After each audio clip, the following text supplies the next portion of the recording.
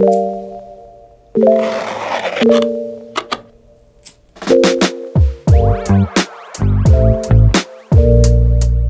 Clark Wallabee might be the most influential shoe that you didn't know was influential. At least I didn't before we started researching for this video. So we're gonna cut them in half to see what's on the inside and test the materials to see if they're really worth the money and see if it's worth investing in a pair of these now that they're back and they're popular again, to see if they're really worth the hype. Today's video is brought to you by NordVPN, and if you don't know what NordVPN is, it's an internet security and VPN service, and they have 5,500 plus different servers in 59 different countries. So why does that matter? Well, NordVPN allows you to change the different country that you're in quotations, so you can have access to a ton of different movies, TV shows, entertainment, and even video games that aren't available to you based on where you live. And you can use that same location changing service to get discounts and on media and entertainment that are only available in certain countries. And if you're like me, you stream probably too much content, more than you probably should, but the nice thing about NordVPN is it encrypts all your data so that the streaming services can no longer throttle your bandwidth down and make it impossible to stream your favorite junk TV. But aside from watching the content you want, how you want, NordVPN also is a very important tool for cyber threats and online dangers, because NordVPN hides your actual location from everyone and encrypts all your data so people can't track you on the virtual world and in real life, and protects all your information on the internet. And NordVPN will scan every file you download for malware, and it also scans the URLs that you're headed to before you even get to them and block them from you, so you don't even get to those sketchy websites that are trying to steal your information. So check out NordVPN via the link in my description, or go to nordvpn.com/roseanvil and use the code roseanvil to get your exclusive NordVPN deal. And it's risk-free and has a 30-day money-back guarantee, so you can try it for 30 days, and if you hate it, you get your money back. But I have a feeling you're gonna like the added protection on the internet. So thanks again to NordVPN. So this shoe has a lot longer history than I ever would have imagined. And it all started in 1821 when Cyrus Clark started processing hides with fellmongering, tanning, and wool stapling, which two of those words, I didn't know what they meant up until this point. And then in 1828, they started inverting sheepskin rugs and selling them as slippers. So they take the fuzzy part, flip it to the inside, and make little slippers out of them. And then in 1833, Cyrus and James started C&J Clark Trading, an official company to start selling their goods, but they almost went bankrupt in the 1860s. So kind of a rough start for the Clarks. And then 40 years later, post World War II in the 1950s, Nathan Clark developed a desert boot after his tour in World War II. And that's really what Clark's is the most known for, is their desert boots. And then also in the 50s, Nathan Clark developed the Crepe sole that Clark's is known for today, and virtually invented the casual shoe market. And then 10 years after the sole development, Clark's came out with the Wallabee in 1967, and it was an adapted model from the German-made moccasins called grasshoppers, and they had some pretty killer marketing around these shoes that kind of leaned into how ugly they were. And then in the 60s and 70s, the Wallabees became synonymous with the rude boy culture, and then next it hit Europe's acid house movement in the late 80s and early 90s, because you couldn't wear sneakers at the club at the time, so these were a nice non-dress shoe that were comfortable that they could wear. And then by the mid-90s, this was a Brit pop staple shoe,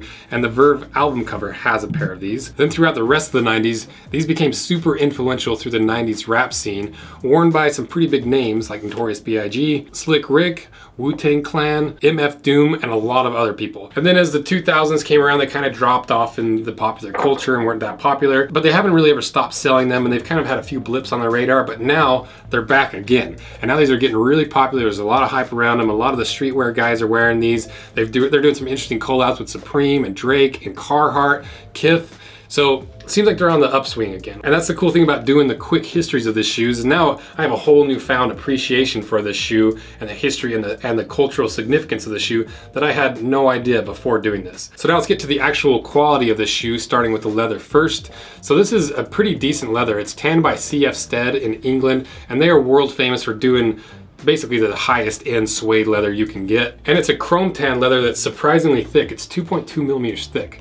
And that's way thicker than most sneakers, and that's up in that boot thickness range. So it's gonna be a nice durable leather. And I like that they finished the flesh on the inside. It's a nice smooth texture on the inside. But where does this lie on the leather cross section from the grain down to the really loose fibers?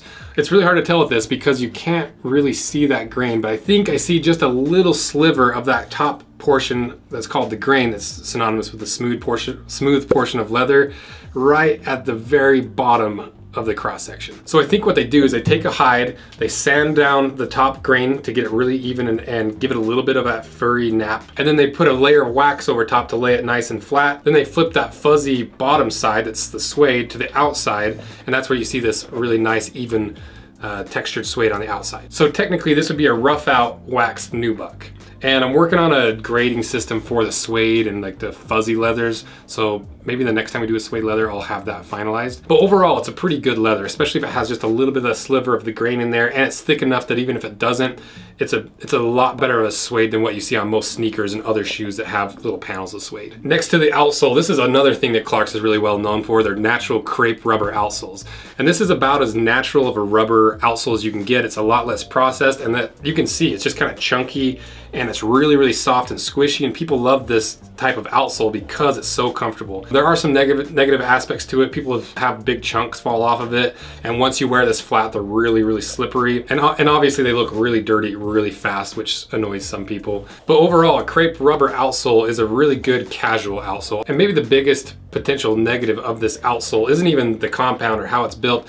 It's more that it's just really small. You know, if you look down the side of this, the outsole tucks underneath of the upper. So if you have really wide feet, your pinky toe might push this upper out and you might be standing on the edge of the outsole, which I would assume would be really uncomfortable. And then if we move to the inside of the shoe, there's not a whole lot on the inside. All there is a sock liner that feels like it has foam underneath, and you do have a dedicated counter cover on the inside, which is the biggest sell point with any shoe. Everyone's seen it where you just wear out the inside of your shoe at the heel because your heel slips and wears that fabric out. And so they've reinforced it with a nice thick suede leather on the inside, so there's a good chance you're never going to wear through that. So that brings us to the construction, because this construction is fairly unique, especially compared to all the different Moctoe boots and the other shoes we've cut apart that have Moctoes, because this is a true moccasin construction where this side piece wraps all the way underneath seamlessly and comes back up this other side and then is sewn to this toe piece right here. And people really like this style of construction because it's more durable, because you don't have the stitching of a Strobel stitch and you don't have the upper that's tucked underneath that's just glued in or sometimes sewn in. It's just one seamless piece, so there's no stitching for it to fail anywhere. And because there's no seams, there's no high spots or seams that you're gonna be standing on all day. And they also can be really easy to resole because all you do is pull the outsole off and glue a new one on. There's no stitching to undo at all. And all the stitching in this shoe that holds it all together is right here at the toe. This is essentially the only stitching that matters for this entire shoe. And it's made of two pieces, which is kind of crazy. And I really like the way that they finished the Moctoe itself, because we've seen basically two different types of Moctoe stitchings. A fake Moctoe where the leather is puckered up and then a seam is sewn around it to make it look like a Moctoe. And then we've seen where it's a two-piece Moctoe where they come to a point and the undersides come together and are sewn together, giving you that ridge of the Moctoe. But the Wallabees take it one step further, where this upper piece on the vamp not only sews to the under piece, but it's wrapped around the top, hiding that seam where those two pieces come together, and also allow you to have 3 layers of leather that you're stitching through. So it gives it a cleaner look, it gives it a little bit more durability, and maybe a little bit more waterproof. But the thing that really stands out to me is I'm about 95% sure this is hand sewn on here, because it is a little bit jagged, it's a little bit rough, the stitches are really wide, it uses a really thick stitching thread, but more importantly, you can see where it's been tied off.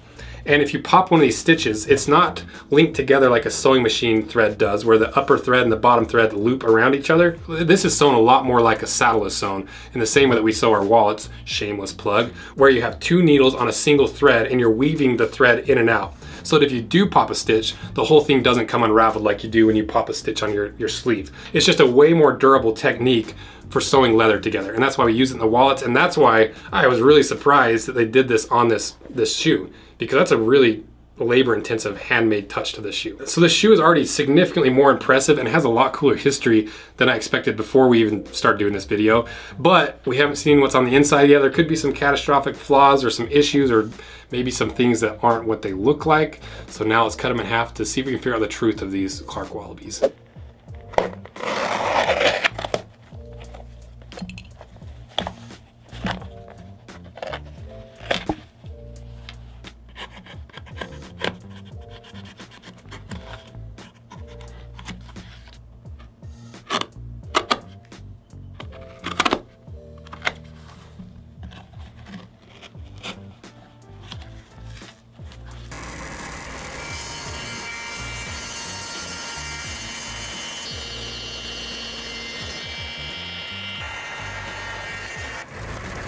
All right, we got them cut in half, and these are really easy to cut, but they completely clog up the bandsaw. The band gets caked in melted rubber, and then that melted rubber gets stuck on the wheels, and you end up having to clean the bandsaw every time we cut one of these crepe rubber outsoles. But whatever, let's see what's inside.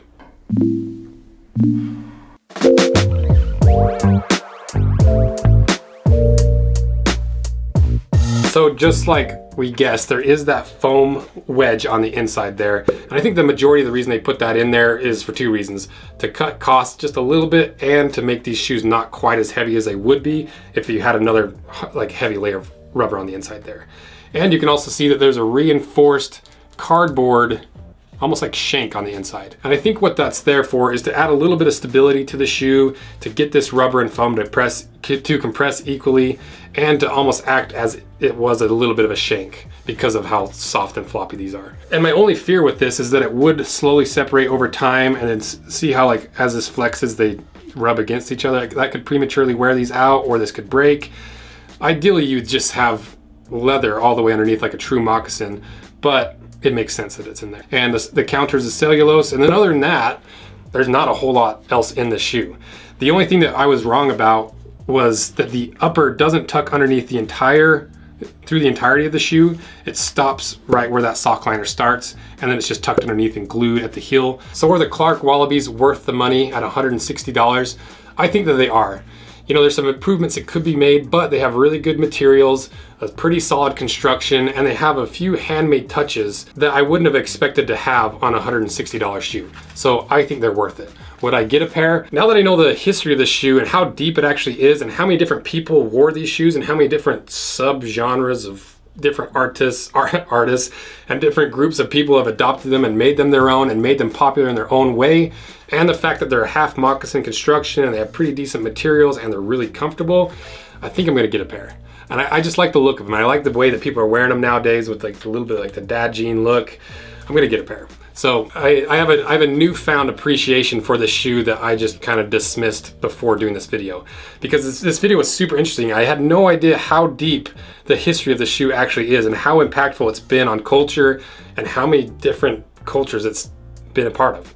It's really cool. And so thanks for watching, and let me know what your experiences are in this shoe. Did I miss anything? And thank you so much for your support. It's what allows us to do these really deep dives into these shoes, and what allows us to cut apart 2 different shoes basically every single week, so that you guys know what you're spending your hard-earned money on. It's really fun, and thank you guys so much for everything. See ya.